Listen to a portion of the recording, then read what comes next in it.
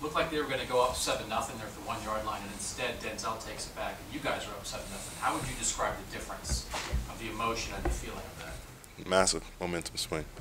I tried to run down and make a block, but he was too far gone. My man's way too fast. But knowing I have to go back out there and make a play, that gets me excited. Because now it's like, well, who's going to be next? Who's going to make that big one? We've been focused on getting takeaways, and man, when he took 100 to the house, I knew this guy put it completely behind him, and we were ready. With the takeaways today, Myles, and you guys have talked so much about that the last couple of weeks. What was the difference this game? Like I said before, they come in bunches, and we're hitting our stride at the right time, and just got to keep on focusing on that. Are you going to ask Troy Hill for some pass rush tips this week? Hell, I might. I had 3, got 1 taken away, so he had 2. Whoa, hold on. I got 1 taken away off offsides. So, I mean, it's here. Sometimes it's me, sometimes it's him. But he might have to line up on the left side or blitz to the middle, I don't know. How much does it help, though, when those DBs can get in there and make plays like that? It's awesome. He's not scared to throw his hat around it at all.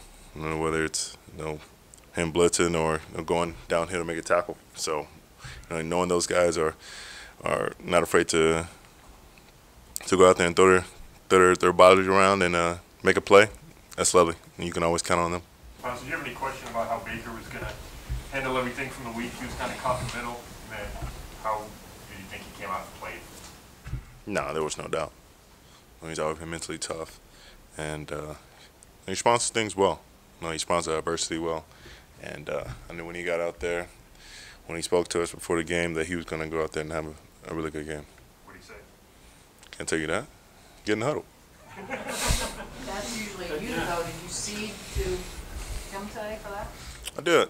I felt like just because it was, he was a part of what was going on earlier in the week. I think it was kind of important for him to address the team and show him that this is not bothering him.